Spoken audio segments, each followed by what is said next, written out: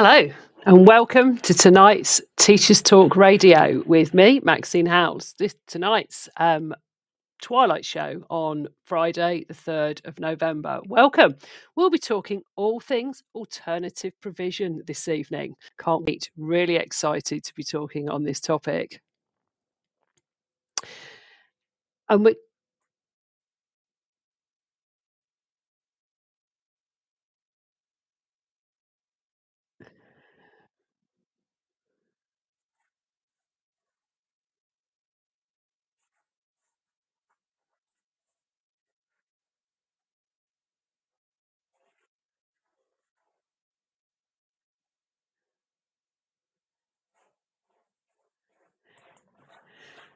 Hello, and as always, not the slickest start to the show from me, but never mind. We're here, and it's Friday night, it's Twilight, and we're here on Teachers Talk Radio to talk alternative provision. It's a real privilege to be able to talk AP, alternative provision, this evening.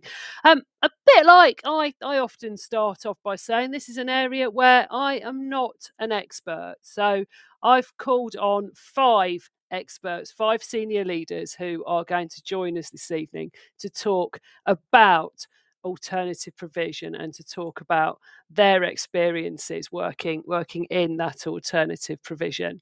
So really excited that they are going to be joining us this evening, and we've got a couple of them. They're starting to join us already, so whilst they're catching up, I'm just going to set a little bit of context and talk about what we're doing and why we're working and why I've felt so inspired to talk alternative provision. So my very first Teachers Talk radio show, going way back to around Easter time in 2022, you might, if you've been a regular listener, you might recall my very first show where I was joined by Claire. Claire is an assistant head. She was just due to be starting at the time as an assistant head at the Academy of Central Bedfordshire, a fantastic alternative provision free school in Central Bedfordshire. And Claire's got a really exciting role as being in charge of and her lead role is all about well-being. So an assistant head with a lead role on well-being. And our first show was all around well-being. So knowing Claire well, and also being fortunate to be able to work as a coach with some of the ACB's leaders, really prompted me to want to talk alternative provision on one of these Teachers Talk Radio evenings. And then I saw the story about a student from an alternative provision or a pupil referral unit, actually, in Milton Keynes, who's now studying history and politics at Cambridge University. And all of these things together, knowing Claire, having spoken to Claire about her wellbeing role at the ACB, coaching and working with these fantastic leaders, and then this story, that was it. We've got to have a Teachers Talk Radio alternative provision special. So welcome to that this evening tonight and on Teachers Talk Radio. So we're going to be welcoming 5 leaders from the alternative provision in question from the Academy of Central Bedfordshire. It's possible that one of those that Lynette might stay just as just listening and maybe contribute a little bit by the chat. But Lynette, I'm really sorry to hear that you're still feeling poorly and still recovering from a really, really awful, I think it's cold and illness that you've got there. So sorry to hear about that. But we are going to be joined by Paul, who is the executive head of the Academy of Central Bedfordshire, which covers 2 sites, to split sites, one in Houghton Regis, one side of Bedfordshire, and one in Stotfold. And then we are going to, I'm so pleased, Lynette has just asked to join as a speaker. That tells me you're feeling better. That's great. So we've also then got Lynette, who is deputy head and she leads on behaviour and attitudes and runs one of the sites. We've then got Rita Piscatelli, who leads on curriculum, on quality of education, deputy head on one of the other sites. Claire, we've met before, and is a regular contributor on Teachers Talk Radio, who leads on wellbeing, and Josh, who is assistant head at the Houghton Regis site and leads on personal development and wellbeing. So really excited to have those people in us, and they're pretty much all connected, and I should be coming over to them as the experts soon.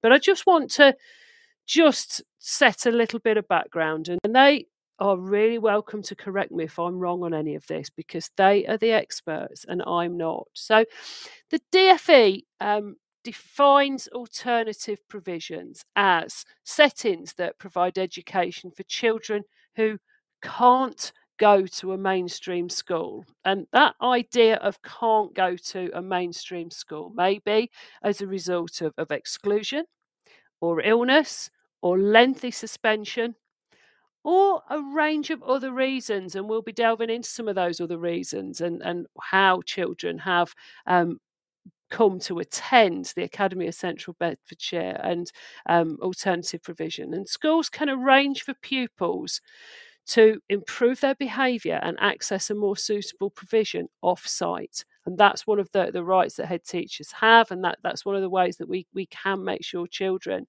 are in alternative provisions.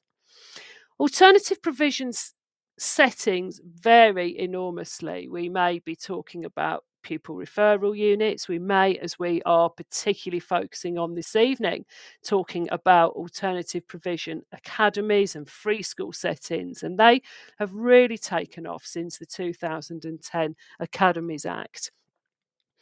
We might also be looking at other specialist settings, therapeutic or otherwise, other than mainstream schools. So youth centre settings, sports facilities, outdoor learning centres, forest schools, animal assisted therapeutic centres, vocational practical settings like car mechanics or hairdressers, or community centre settings. But the core aim is to advance pupil development in a setting that is different to the traditional classroom. APs usually offer smaller numbers and include a greater focus on pastoral support. So I really look forward to hearing more about that.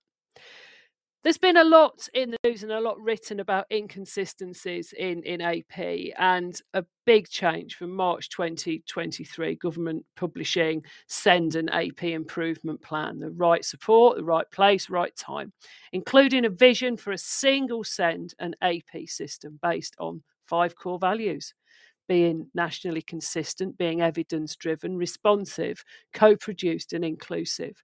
So I'd be really interested to hear what these experts in a bit think all about that.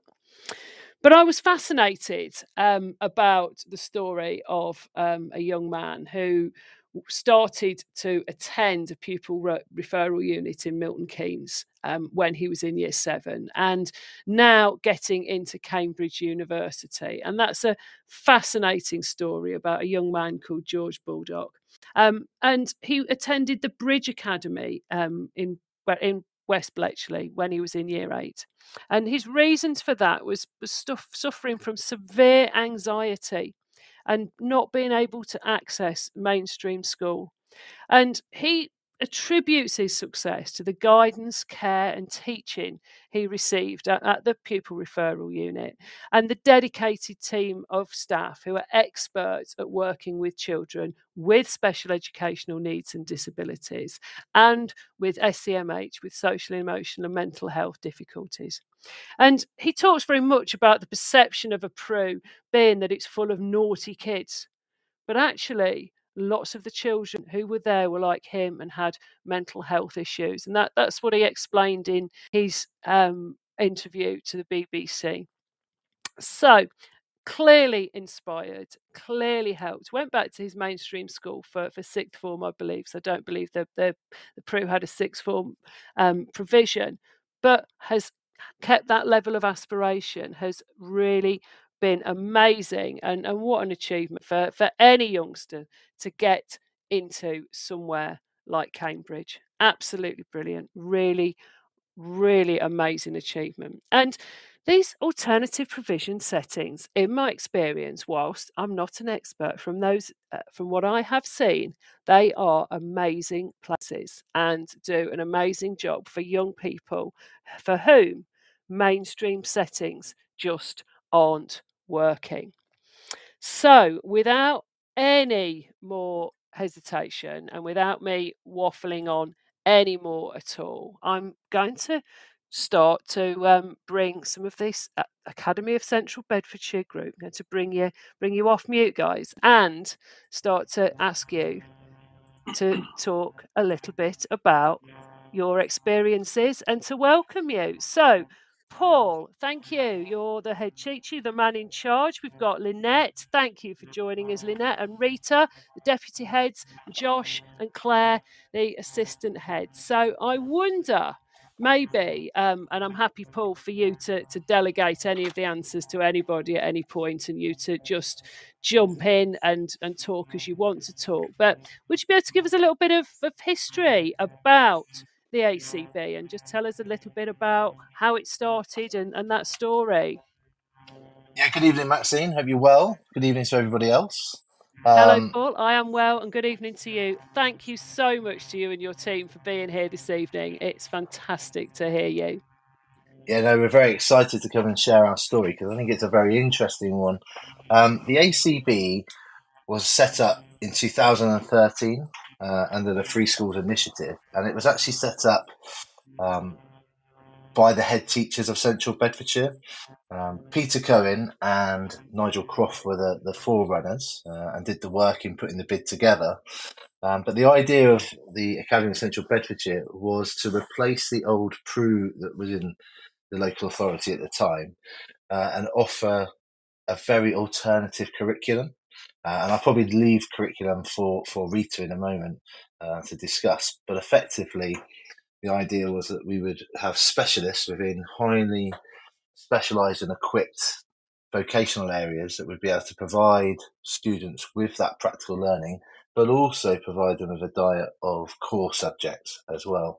And the whole aim of the ACB was to improve the outcomes of young people within Central Bedfordshire who aren't able to access mainstream education. We are quite unique in our setting in that we offer a PRU service to local authority, and we also offer school referrals as well. So schools are able to commission places with us in different formats from part-time to full-time. And the way that is so achievable is by offering a bespoke curriculum and bespoke timetabling so that we're meeting the individual needs of each student that attends the ACB.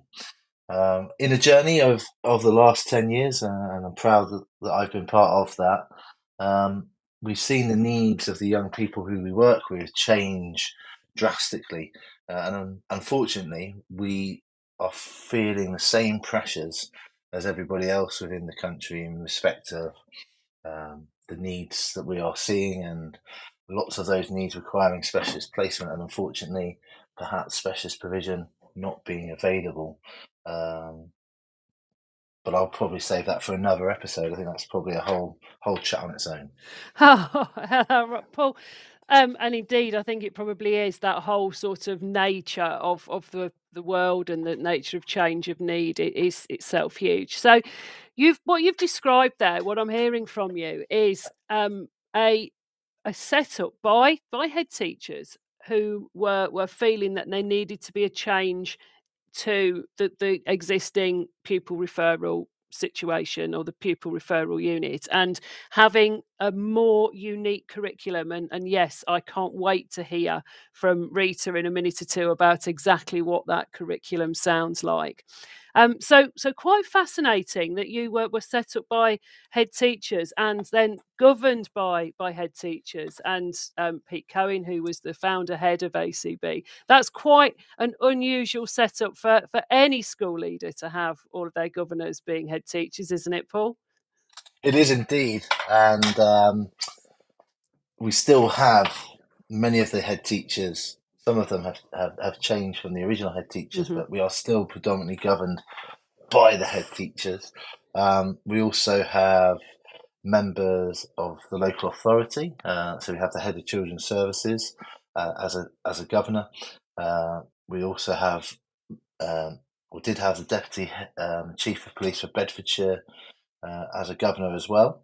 And so, yeah, we have a very broad and expert panel of governors who challenge us and support us so that we are able to provide the best education that we can to some of the most vulnerable young people within central Bedfordshire. And that's the key thing, isn't it? Getting it right for the most vulnerable, and that's where the huge challenge lies. Because if it was straightforward, it wouldn't necessarily be an alternative provision that's needed. Your challenge in meeting those needs and that huge range of needs, and you've described how you offer that dual service, that the pupil referral units, and you provide a provision for students who are permanently excluded, but you also provide a placement for schools where head teachers are identifying that they've wanted to buy a package from you, that you're providing that breadth of service, and that itself presents a huge challenge, surely. It does, and I think what is important by having such an expert panel of governors is that provides confidence in the service that we provide. Okay. Because as an alternative provision, where perhaps a pupil has been permanently excluded and they have no choice but to attend, that for families is disheartening. And we do meet with families very much when they first come who are like, I don't want my child to come. And I have a phrase actually for them. I say, please give me 2 weeks and I'll call you at the end of that 2 weeks and discuss with you if you feel that the school is right for your child. And in 10 years, I'm pleased to say that only once out of that many conversations I've had, that only once as a parent said, actually, no, it's not for me. Within 2 weeks, generally, most parents and young people understand what the ACB is about. And we're pleased to report that most children, I would say as high as 97% of children will say that they're better off for having come to the ACB. And I know lots of schools have lots of different measures for measuring success. But for me, that's the key one at the ACB. That's amazing, and that just really speaks volumes about the success of your amazing school. That young people who may be feeling in a place where they are already feeling rejected by the education system in general, or are feeling disenfranchised and have experienced problems with the education system, can come to your setting, to a new setting, and then feel like they fit in and feel like they're valued and feel that that's the right choice, that's the right place for them. So I do think that really is a great example of how it just proves that the magic of what you're doing and how hard you're working, Paul. Absolutely. And as you'll hear from other colleagues, we've got a great team of very knowledgeable colleagues that are experts within their area, but also experts within supporting young people with high needs. And got a very good Senko, so we're able to identify those needs and move forward. And I think as this episode goes on, I'd love to just take an opportunity to speak about the improvement plan and the need for standardisation within AP, because AP is a very broad continuum. Yes. And we are a registered school and have a one way of working, and there are many other ways. But I'm a big fan of there being a standardised framework for AP. But maybe I'll come back to that later on. So, Paul, I started this by saying I'm not the expert on AP, and I've deliberately got an expert group in to talk about it. So I'd love to come back in a little while and hear from you about your views on the improvement plan. So that is brilliant, and I'm glad, therefore, that I raised it. Thank you. Can we? It feels logical to go from here, Paul. You've spoken there about this unique curriculum and about what makes that really special. So would it be okay to go to Rita? But happy for anybody else who wants to jump in as well and support Rita to talk a little bit about curriculum and what makes that so unique and why that works. But I'm happy for anybody else. Take yourself off. Take yourself off mute at any point, guys, and just put your views in there. But we come to Rita. Talk to us a little bit about what's special about the curriculum for young people at the ACB. Hi, Maxine. Hi, Rita. Thank you so much for joining us. And I know how passionate you are about your fabulous school. I am very passionate about it. What is special about our curriculum? I think to sum it up is that we are all working towards all the students being able to achieve. And the curriculum has changed and it keeps on evolving around the need of the children. So, as Paul said, when the ACB opened 10 years ago, there was obviously a big focus around vocational areas and offering the opportunities of accessing those kind of subjects for the students. But since then, we've evolved into having 4 different pathways in our curriculum.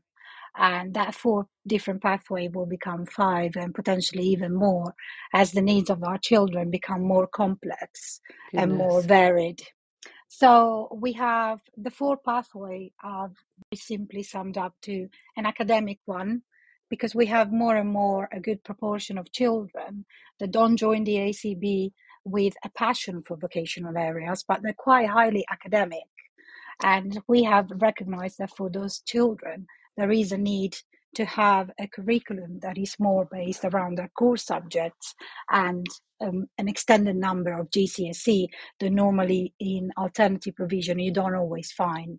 We still have the big proportion of vocational subjects, and we've also extended the curriculum with good proportion of sports qualifications and that we call the sports leadership pathway. And then as a final one, we have an EHCP interventions pathway, because as Paul mentioned, we have a significant number of students now that join the academy with an EHCP, and they need a variety of interventions to be able to be fully supported. Right. And that's where we stand now. And the interventions, I have to say, is probably the biggest strength of our curriculum, whereby 15 to 20% of our curriculum is designed around individual interventions for the children to be able to fully meet their needs. And that nature of your highly individualized curriculum is very, very special. And how on earth you must have to work and juggle to create something that's that individualized. Honestly, hats off to you. I think that's amazing. I remember, yes, when the ACB did first start out, it was very much about those vocational areas, and you have fantastic motor vehicle facilities. You have of hairdressing. I've seen you have catering, but now I've just heard you say that there is also that large pathway around SEND, and there's also the emphasis on the academic pathway for youngsters as well. So there really is a key part of that curriculum that makes it right for any child. Is that right? That's what I think I'm hearing from you. Definitely, this is what it is, because obviously we had the children that joined the academy, the ACB, join us with a proportion of needs that have been misrecognized in some way. And amongst these needs, there's a lot of talk around alternative provision and the social justice and the need for caring for these children. But we have focused around caring for their education, as well as the well-being and everything else that I will leave to my other colleagues to talk about. And the need for recognizing that some of them have passions that you need to nurture so that they can thrive and progress in their post-16. And that's That's absolutely fascinating to hear that, and that ties in with the story. One of the things that inspired me to talk about the young man from Milton Keynes who's got into Cambridge. From your students, Rita, you've seen your unique curriculum inspire a number of individuals to go on to great successes, I suspect. Most definitely, yes. Yeah, that must be so rewarding when that's students who weren't achieving, who possibly weren't even attending school. That your provision and that work that you've put in place for them has made that difference. That's pretty amazing, isn't it? And that is the reward that you get back, that pays for all the struggles that we have to face when we're trying to meet the needs of the children. Yeah, and that's that. I mean, I build tonight to hear one of the things to be about what are the absolute joys of working in AP, and then what are the challenges. And I know we'll come up against a lot of those, but anything that comes to you about that, what's really special about AP and really special about the ACB? What is special about the ACB, I want to say, I mean, the people. And when I say people, is the staff and the students alike. We have recognized and celebrated all of our differences and diversities and all of our passions. And that's, I think, the biggest strength of the ACB, where we're not afraid to be ourselves.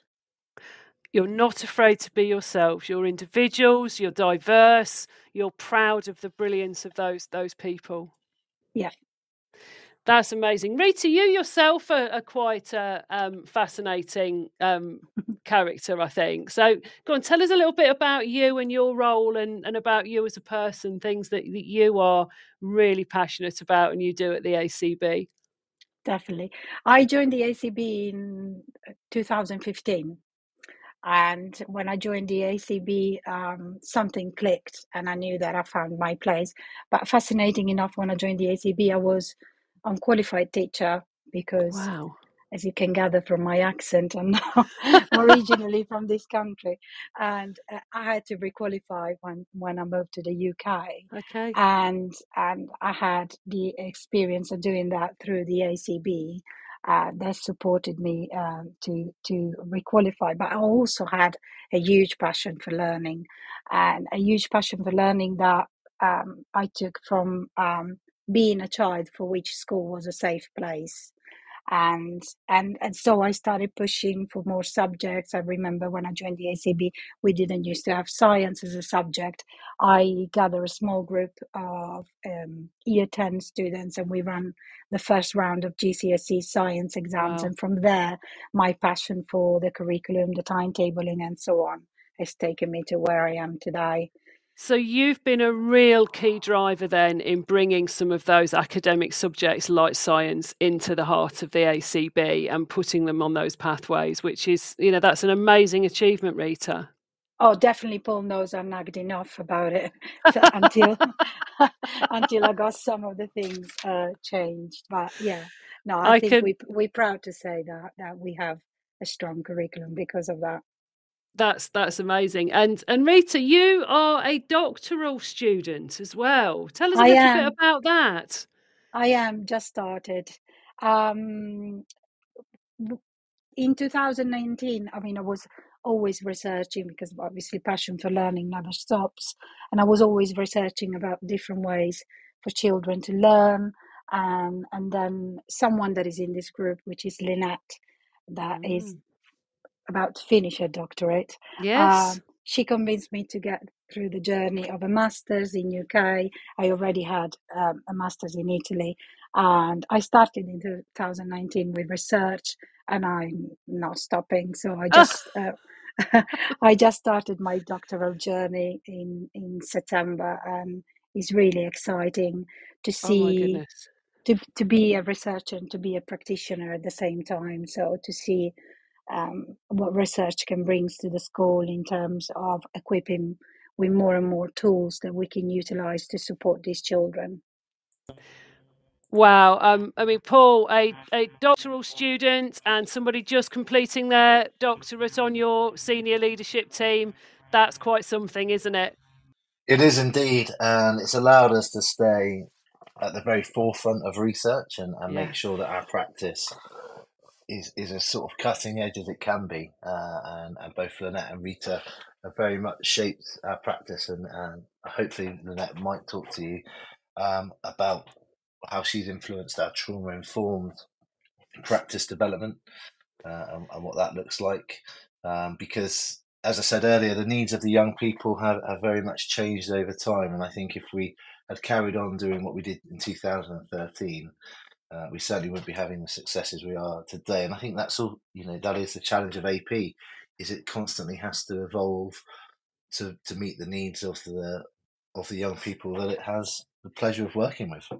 Well, and you use the phrase pleasure, and that absolutely comes through in volumes with all of your team, Paul. With everybody feels very privileged. I can see that, to work with the young people that they work with. And in terms of being at the forefront of research, your team is really, really showing that. So I think next we'll go on and we'll have a look about what's special about the ACB in more general terms, and I'll take it to you to have a think where you want to go next. But I'm going to give you all a little bit of a pause first of all, whilst we play a little bit of a note from the sponsors.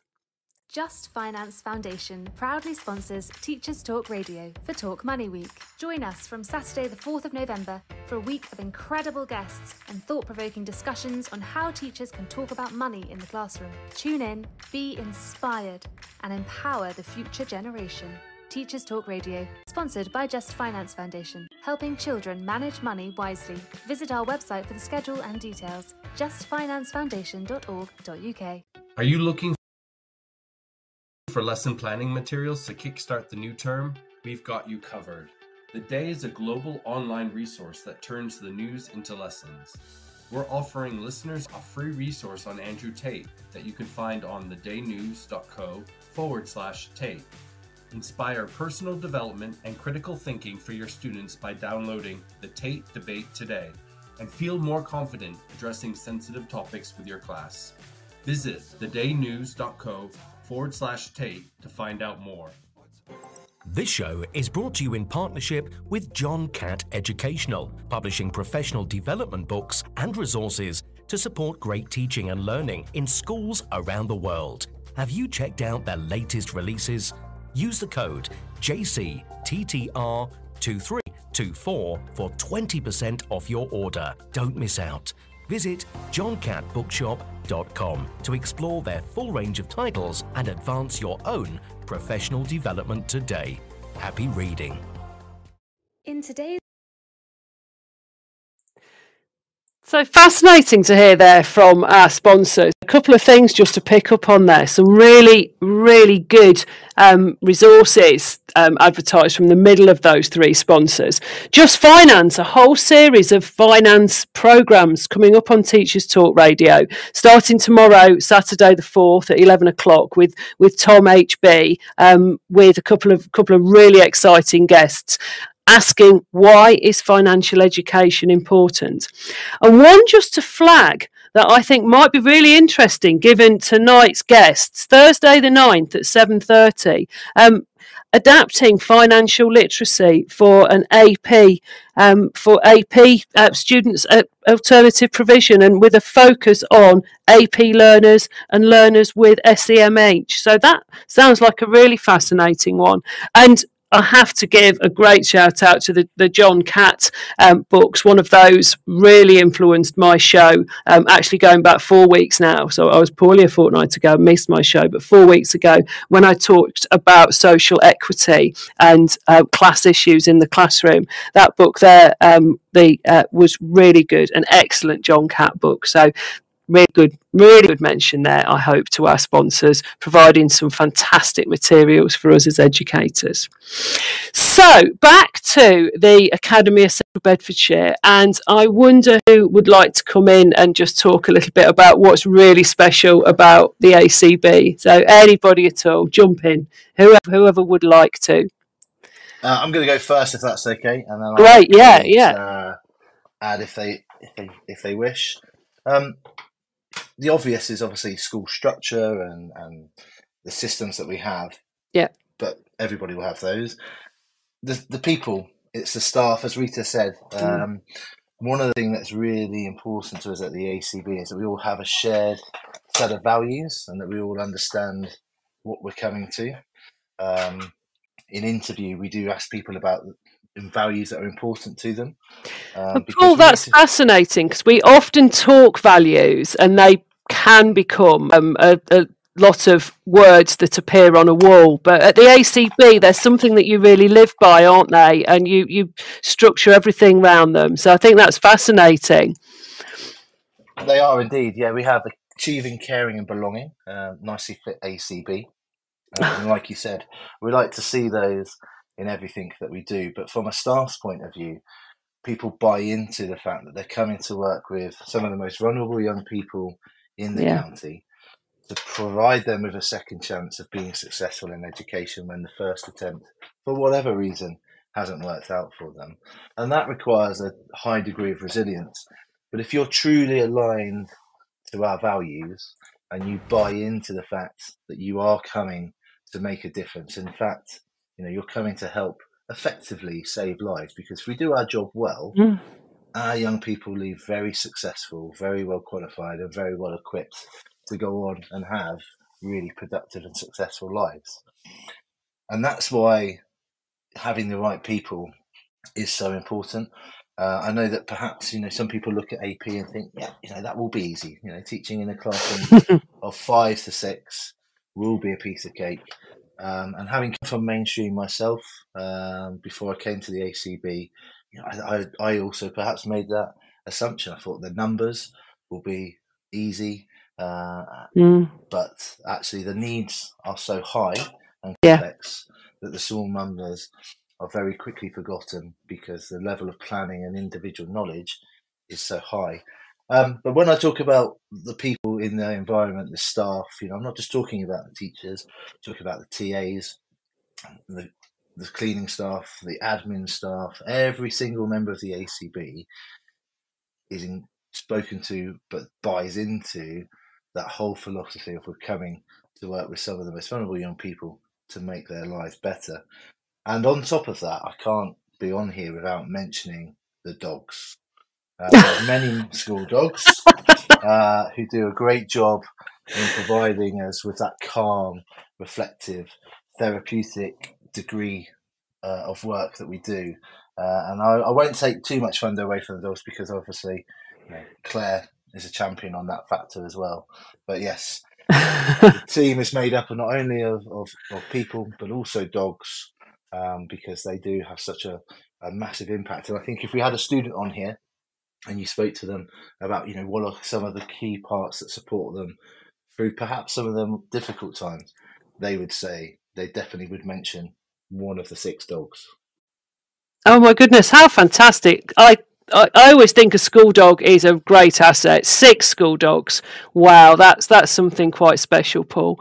Well, you talked about saving lives and then went on to explain that and talk about the real life-changing work that you and this amazing team of teaching assistants, cleaners, teachers, leaders, everybody who's involved all gets buys into through those values.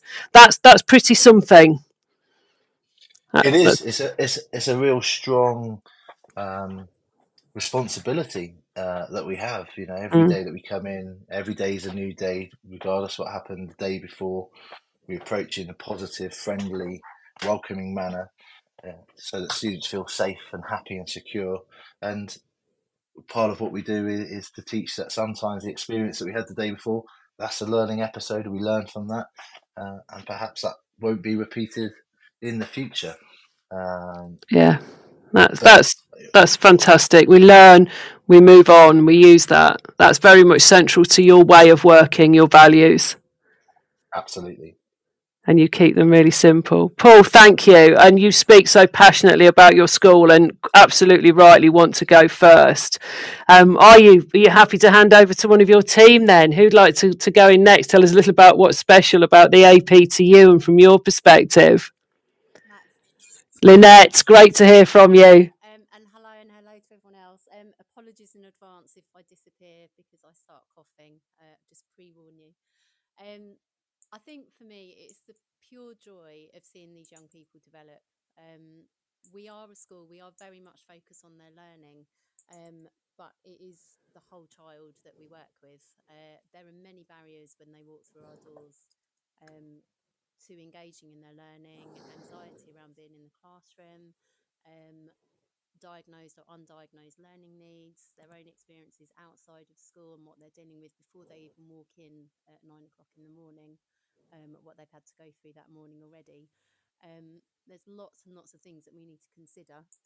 I know there'll be people on here that recognise behaviour as communication, and what we focus on is understanding why that behaviour is happening and what they are trying to communicate. And working with that child over time and seeing that child being able to manage themselves, seeing that child being able to recognise achievements both in the classroom with their learning, in the way that they manage themselves in situations when they have arguments with other people or have falling outs with other people, being able to recognise they can actually manage the stresses that are happening in their lives, and walk out of our doors at the end of year 11 or even to a new school before that, knowing that they will be able to manage, is what is really special. So, Lynette, that's absolutely fantastic. What I think I'm hearing from you there was very much about you're seeing behaviour as communication, and you're acknowledging it as that. However, what you're not doing is then saying, and that's okay to just keep repeating that and remain in those same patterns. What you've spoken about then is young people learning, and that's again linked to what Paul was saying a few moments ago about all these learning opportunities, learning to regulate, learning to respond differently, so that they can be successful either, and you've referenced the end of year 11, or back in mainstream school. I think that's what I'm hearing from you there. That's part of the central part of your work. Yeah, absolutely. I think I started working in alternative provision, don't calculate my age, but over 50 years now. And I'd come out of mainstream and I'd gone into alternative provision, and I'm thinking, but these children need to be in the classroom learning. And absolutely, yes, they do. But one of the members of staff turned around to me and said, but it doesn't matter how many GCSEs she leaves school with. If she walks into a nursery and swears, she will be out of her job. Yeah. And so we need to look at everything for that child and be preparing them to walk out of our doors to be able to function in any situation. And how crucial is that? And that's absolutely central to everything, isn't it? The education, the academic rigour that you've described there in the curriculum as being really important, but also those key life lessons about how we manage ourselves in different situations is so crucial. Yes, and I think reiterating what Paul said about changing lives, it really does. They need to be able to do everything. They need to be able to get their qualifications so they get the best life chances. That in itself provides some level of therapeutic healing because they're learning that they can learn. They're learning that they can achieve. They're learning that they can take risks within the classroom. But also we work with the child around taking risks in social relationships. Some of them are very scared to go on trips, for example, because they know they can't manage their anger very well. Mm-hmm. Actually walking out of school into an unfamiliar environment, to go to college, to go to work, to even go on a school trip is very scary for them because they don't believe that they can manage themselves. They still are relying on someone else to manage them. That's fascinating, that self-management and those key skills being really important. And how do you teach that? How do you get young people to be able to manage themselves or believe that they can manage themselves? I cannot emphasise the importance of relationships enough in all aspects. Any guise of learning, whether that's academic, whether that's personal, whether it's emotional, they need to have trust in the person that is doing the teaching. And I mean teaching in the widest sense. So the relationships are absolutely crucial. Building those trusting relationships with those young with the young people, and that takes time. That can take a lot of testing of boundaries with that young person. But as Paul said, we start every day afresh, and so they learn to trust us. They learn to understand. They learn to rely on the fact that we're not going to break. They can push us. I mean, we do have limits, but they can push us and we won't break. We're not going to reject them. We're not going to say, sorry, you're not good enough. We're going to continue to reinforce that we believe in them, and eventually they internalise that message. That's fascinating, Lynette. And so the crux of that is you being there, refusing to reject them, but also finding that balance around the boundaries and what you can accept. But that crucial thing is getting that trust and building that relationship. Absolutely. And I think, as you said, the boundaries are so important within that as well. They have to be there. Otherwise, the child doesn't feel safe. And they don't know what is expected of them, and they will push against those boundaries. And this is what the staff do so well, is they keep those boundaries in place and then work with the child within those boundaries. And it does show quite how amazing your team are to continue to do that and to be tested in there and to have that relentless building of relationships and be able to be that person that won't give up and won't lose trust and won't lose faith and won't reject, which is pretty amazing. Thank you so much, Lynette. You yourself, you are currently completing your PhD, I understand, as well. I am. Wow.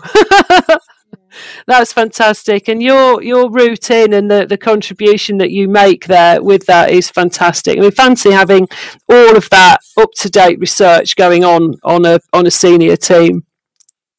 Thank you. Really good. Thank you so much for speaking. So what I'm going to do, I'm going to suggest we call for another short break where we're going to hear from our sponsors again, and we're also going to hear a little bit of news. So I hope if everybody who's here talking this evening does need to take 5, that's absolutely fine.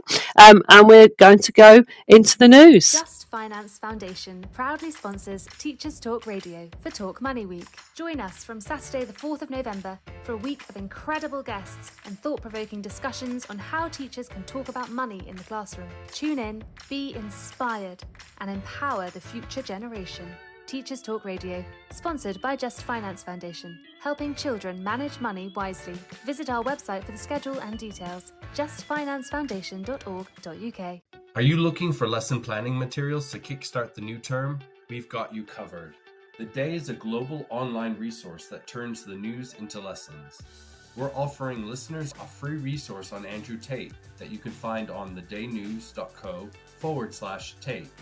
Inspire personal development and critical thinking for your students by downloading the Tate Debate today and feel more confident addressing sensitive topics with your class.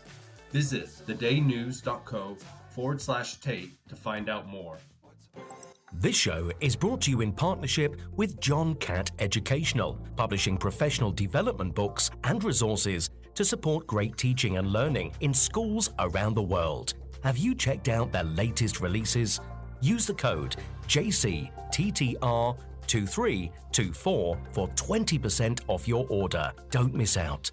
Visit johncattbookshop.com to explore their full range of titles and advance your own professional development today.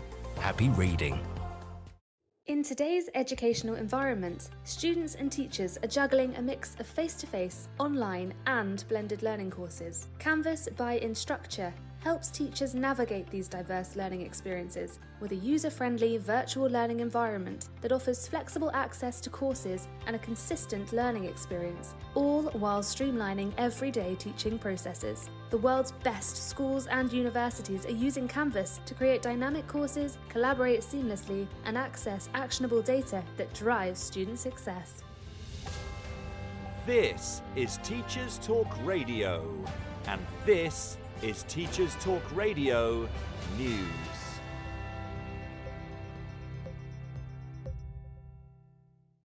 A record number of students from disadvantaged backgrounds have applied for the most selective UK university degrees, says a report on the BBC News website. The report is based on data released by the Universities and Colleges Admissions Service, known as UCAS. The students have applied to Oxford and Cambridge and for degrees in medicine, dentistry and veterinary science. UCAS Interim Chief Executive Sandra Crystal described the applications, which have an October deadline, as encouraging. The Sutton Trust charity, however, said that the advantage gap had hardly shifted. The data is based on a participation of local areas measure, which splits students into 5 groups based on how many people aged 18 and 19 in their area go on to higher education. Those from areas where the fewest numbers of young people go to university are classed as the most disadvantaged. Applications for this group are up by 7% since last year, in contrast to the most advantaged areas, which is up by only 2%. However, the total number of applicants from the most advantaged areas is over 17,000, compared to a little over 3,000 from the most disadvantaged areas. Other key findings from October applications include a 6% increase in the number of UK applicants receiving free school meals, although the overall numbers of those receiving free meals is on the rise. A drop of 7% a year in 18-year-olds applying to medicine degrees, and a slight drop in total numbers of international applicants. Education Secretary Gillian Keegan was in the news again this week as she told English schools that parents have a right to view the sex education materials which are being taught in schools. The announcement comes as the government is due to launch a public consultation into relationships, sex and health education. Guidance has been in place since the subject became compulsory in primary and secondary schools in September 2020. But Ms Keegan said she wanted to debunk the myth that parents cannot see what their children are being taught. Jeff Barton of Askell said he agreed with transparency on RSHE materials and that this is key, but that sending the letter when some schools were on half-term was slightly odd. The BBC also reports that Meta, the parent company of Facebook and Instagram, has been accused of misleading the public about the risks of social media and of contributing to a mental health crisis amongst youth. The claims were made in a federal lawsuit in the United States, but many in other countries will be following with interest. The lawsuit accuses the company of ensnaring users whilst concealing the substantial dangers of its platforms. It also said that the company had collected data on children under the age of 13 and that this breached the Children's Online Privacy Protection Act. Meta is contesting the lawsuit and will likely present research it says shows that teens say social media actually helps them when they are struggling. It's not the first time social media companies have faced lawsuits, but it is the first time so many attorneys general, 33 in total, have signed such a suit, in addition to those already filed by families, young people and school districts. Those working with children and young people in the UK will undoubtedly be interested in the progress of the lawsuit.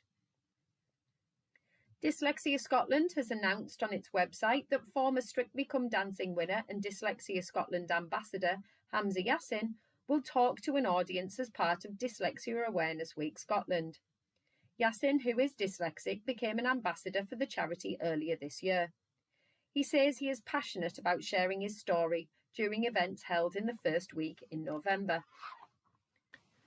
In a week where The Guardian reports that more than 1 million UK children experienced destitution last year, meaning their families could not adequately feed, clothe, clean or keep them warm, the BBC covered a story of a primary school in Peckham where most children are homeless.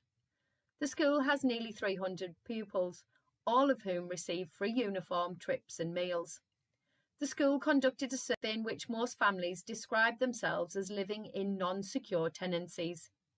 This can mean sofa surfing with friends, living in B&B accommodation or living in hostels. Parents of children at the school spoke positively about the support they received from the school, but also focused on the toll the uncertainty took on them and their children. Meanwhile, The Guardian tells of concerns expressed by poverty campaigners, teachers and welfare workers about the damaging effects of destitution, including physical ill health, mental illness, school absence and poor behaviour. Both articles can be found online and give more details on the latest findings. Finally, Schools Week reports that as many as 1 in 10 school workers had to wait over 60 days for DBS checks last year. A Freedom of Information request showed that 2.5% of those submitted took more than 60 days to complete, more than triple the rate in 2021 to 22. Jeff Barton of Askell says it all adds to the pressure that school leaders and teachers face in recruitment and reflects the widespread underinvestment in public services. A spokesperson for the DBS said neither Ofsted nor the D.A.V. have raised any concerns about delays. This has been your Teachers Talk Radio News with Jo Fox. And welcome back. Thank you, Jo. Again, another brilliant news bulletin there. Great to hear from Jo, and some things there that I think could possibly resonate with our AP colleagues on here this evening. I think I heard from that applications from students from disadvantaged backgrounds were up for some university places, which sounds super positive. But again, lots and lots of challenges in the world there. So we're going to go over to Claire now. Thank you, Claire, for volunteering to go next. And of course, it was only while I was listening and reflecting through the news there that we've met Josh before on Teachers Talk Radio as well. So I look forward to hearing from Josh in just a minute. But Claire, first of all, from your perspective, what's special about the ACB? And if you want to talk anything about AP in general and also your role and what you're doing. So over to you, Claire. Hello, Maxine. Thank you for having me back again. You're welcome. Lovely to have you back. What is special about the ACB? Well, for me, people have said it already, it is about the people, it's the staff and the students, but it's also because we can be so individualised in what we do, we can really tailor things, and you really see the young people growing, and you see them making progress in ways that perhaps in another setting wouldn't get recognised, or they wouldn't have the opportunity to do, which is really, really lovely. For me, I was previously, I was in a role where I was working with children who had SEND, in my 2 Senko roles.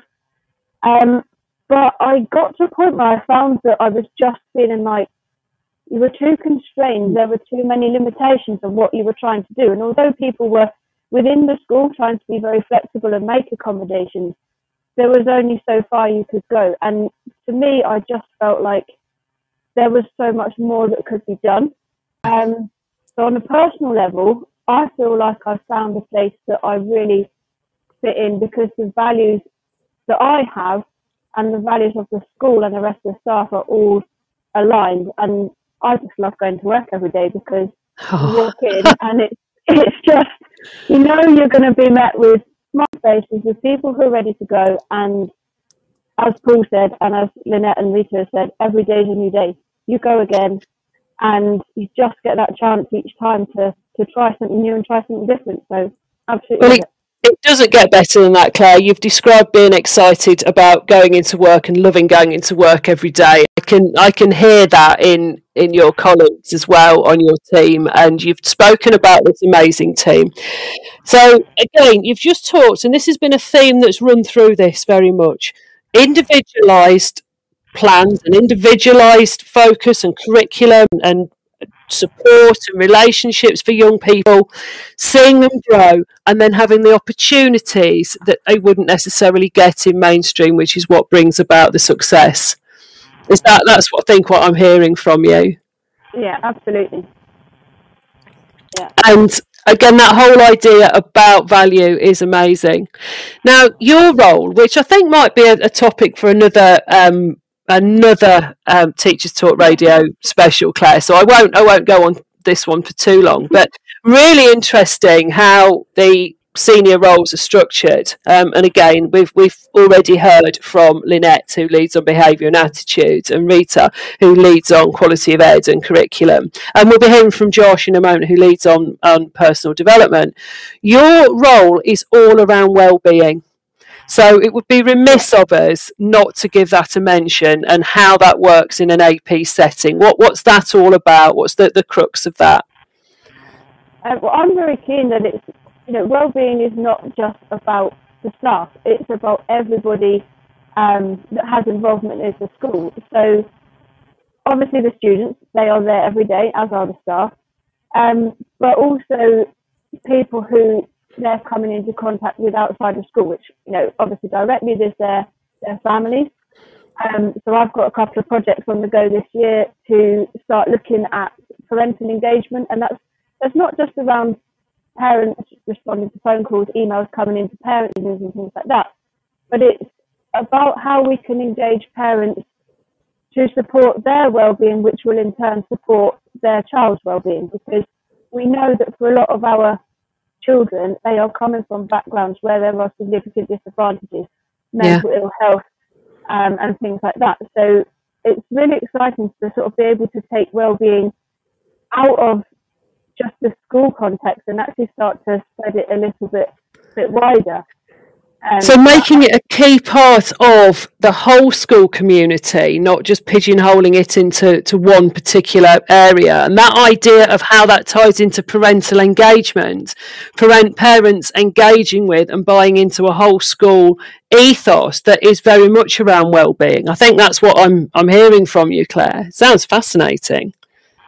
Yeah, and it's very much in its infancy at the moment, but yeah, you're right, and it is about how we can get the parents to buy in. And as Paul said earlier on, it is really common for parents when their children first start with us that they say, oh, I don't know if this is right for my child. And actually, I want it to be right not just for the child, but for the parents and the families too.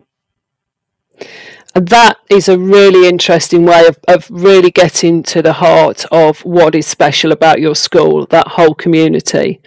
Thank you so much, Claire. And anybody else, do feel that you can just jump in at any particular point. But I want to just go to Josh and hear from Josh, if you're okay with that. What is it that's special about the ACB to you? And tell us a little bit about your role and where and how you fit in. Hi, Maxine. Thank you for having me again.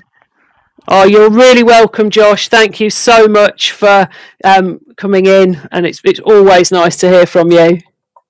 No, I think with the ACB, what makes it so special is that we give, as has already been said around giving students a second chance, but we give students a lot of opportunities that they wouldn't get elsewhere, whether that be in the classroom and also outside the classrooms. We run a lot of trips every year. We run real world experiences. We run trips that are points based, but also trips around cultural capital and stuff like that. So for us, it's about giving those students the opportunity that maybe they don't get elsewhere, maybe they don't get at home as well.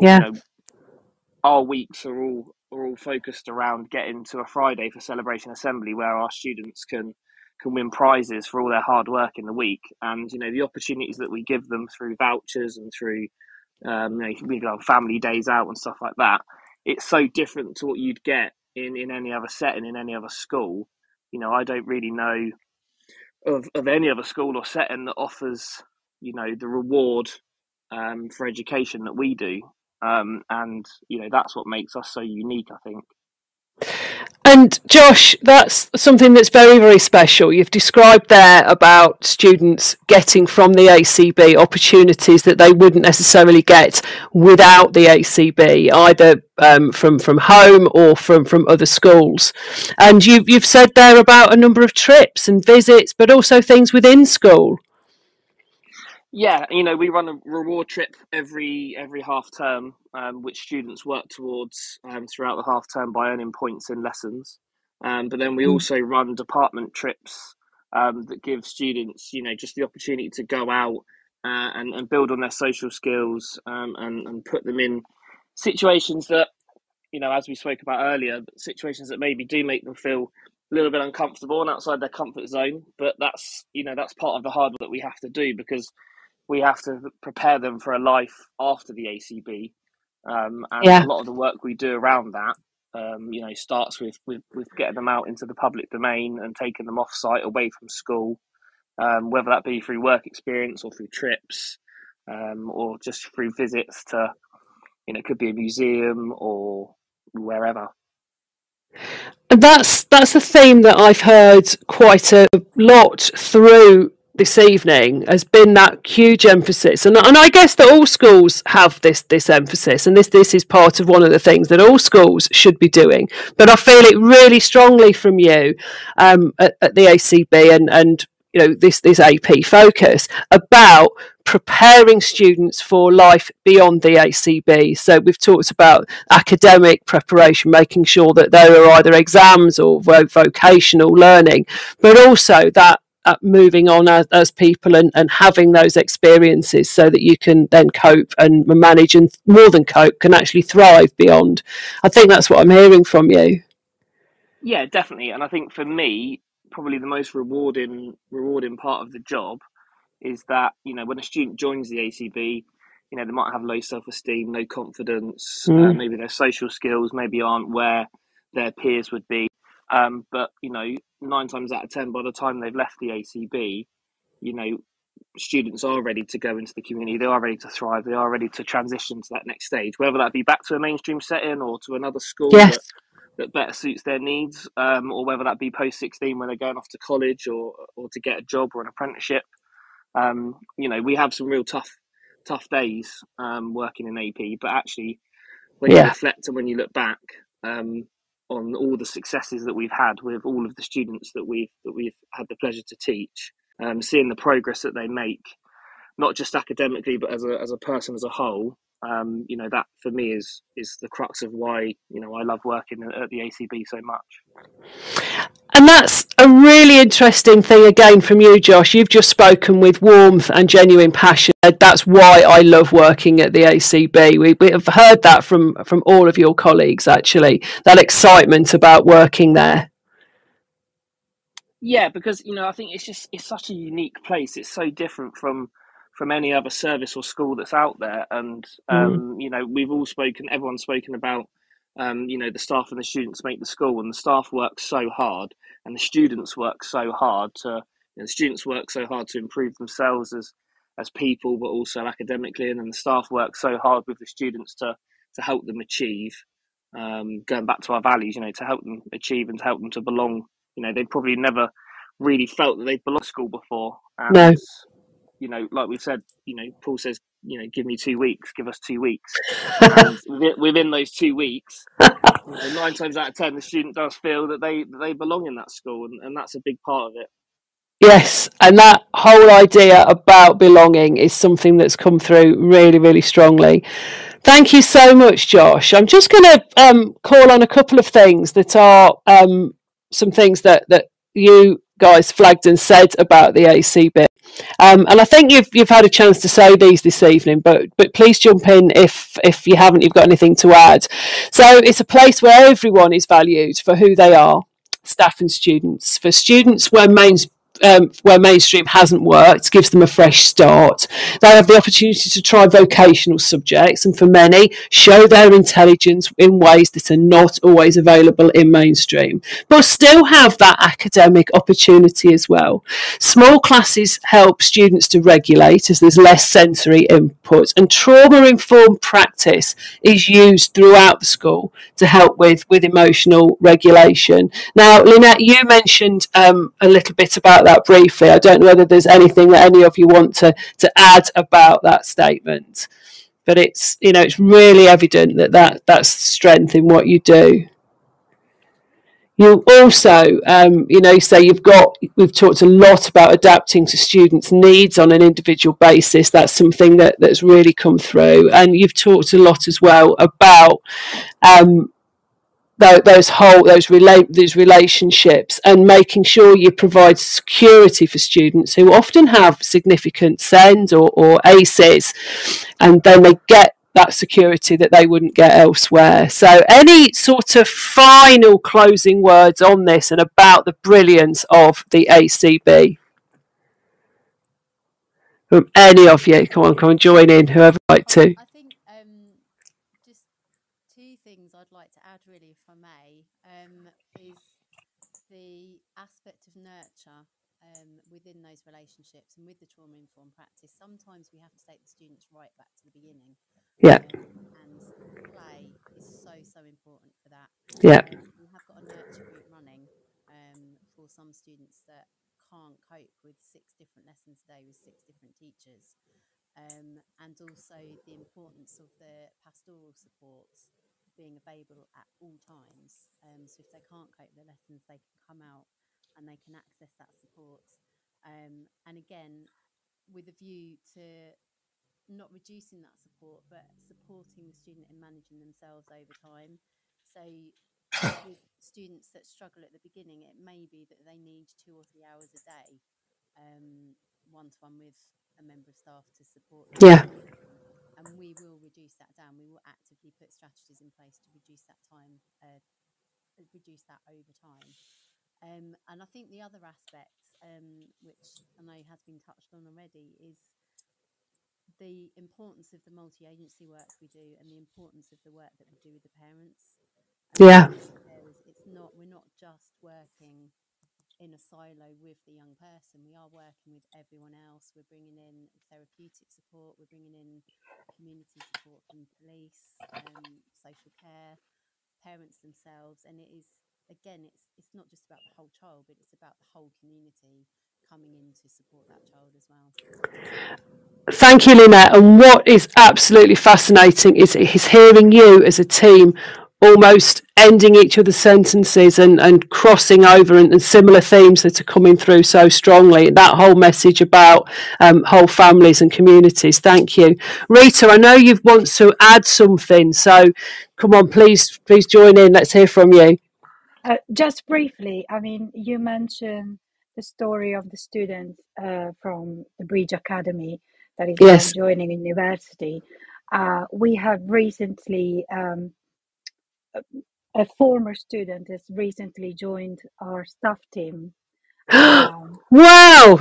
She left the academy 5 years ago. One of the highest achiever of the academy. She recently joined our staff team, and she has been an amazing, incredible addition to our staff team. And what a great story, what a great example of success. I always think if somebody will go back and teach at their old school or work at their old school in some way, that's saying that there's something going very, very right there. That's great to hear. Thank you, Rita. So as we come towards the end, I'm going to come to the boss. I'm going to come to the executive head. Not, Paul, that you behave like the boss in any way, shape or form, and are always really, really democratic with your team. But just last couple of words for you on the ACB, and also any wider political statements or anything that you want to say about the changes and about the action plan. So, Paul, over to you. Thank you very much. I think what I'm really proud of at the ACB is that many young people have the exit route that suits them. So yeah. I had the pleasure recently of a young man who I actually worked with 9 years ago popped in to see me, or popped in to see staff, actually, not just myself, but popped in to see colleagues. He was in the area, and he now has his own tree surgery business. He's a tree surgeon. Brilliant. Very successful. But we also, just the article in the news about disadvantaged young people getting access to university. We're fortunate that our chair of governors, Steve Gray, who has many connections, but one of them is with the Wadham project, and that's all about providing young people with access to higher education.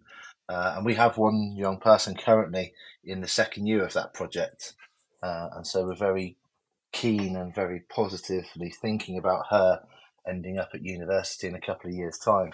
So it's those moments that are truly motivating and allow us to continue to enjoy our work, because you see young people moving on, like I said, to be successful, but in whatever success is for them. And totally, and to run a tree surgery business is an immense level of success, in my opinion, as is being part of a project that's a route to university. You have many reasons to be proud of your school, Paul, and your leaders. That's amazing to hear.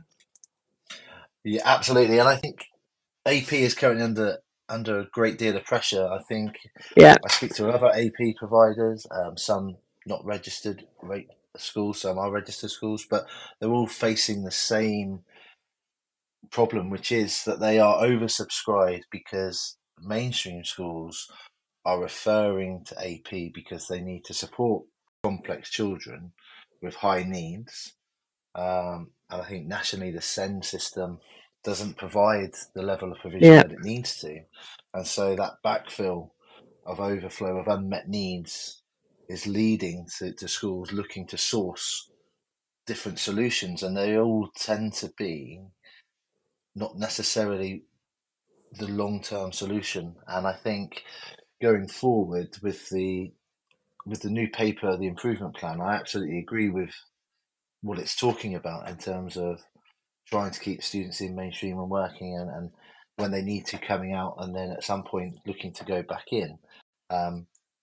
But we have seen in the last 18 months young people coming out with such complex needs. Right. That means they need so much time and work and specialist intervention in order to be able to move on to the next stage. And until that aspect is addressed, I'm not confident that the new plan will be fully achievable. I appreciate that's a strong statement, but that's certainly my view at this point. I agree, Paul. It's a very brave statement. You say it's a strong statement, but that's really clearly evidenced the level of pressure that APs and your own setting, which your colleagues haven't gone into great detail about this evening, but those pressures around SEND and the system in general is putting quite a lot of pressure on you, isn't it? It is, and it is a national issue that needs direction from central government as to a plan, because it's not just our area, and we're very lucky. We work with a supportive local authority who will try, to support the students who attend the ACB. But it still means that young people are not necessarily getting the access to the provision that they might need. And that's what I hear from when I speak to colleagues in other local authorities that we neighbour. So, Paul, I think what I'm hearing in summary, and if we can start to draw together this evening, some amazing successes at your alternative provision, again at the Academy of Central Bedfordshire, again will be mirrored in many, many others, with people doing a great job. We've seen these themes about individualised plans around great success for young people. You're doing a really good job, but what I'm hearing from you, I think, is a call for some national change to support that and support that continued growth. Absolutely, and I'm afraid to say I can only see it coming with significant investment, and I think we see funding changing in many different ways, and lots of schools saying that they're underfunded, and rightly so. And until schools are given the resources they need, we're still going to see needs being struggling to be met. And thank you so much, Paul, for putting that so beautifully. And thank you to you for the amazing job, and your team, the amazing top job that all of you do for some of our most vulnerable youngsters in Central Bedfordshire. Thank you again. And let's take that as our final parting word from you, Paul. Thank you. You're doing a brilliant job. You're doing everything that you can. But nationally, we need some more investment. We need some changes nationally so that people like you in settings like yours can continue to do the great job you're doing for these young people that really need you. So finally, all that is left for me to do is to say a huge thank you to Paul, Lynette, Josh, Claire and Rita for joining us this evening on this evening's Teachers Talk Radio. Thank you to all of you. Let's say goodbye. Bye-bye. Thank you. Bye-bye. Thank you. Bye-bye. Bye-bye. Thank you, Maxine. Bye.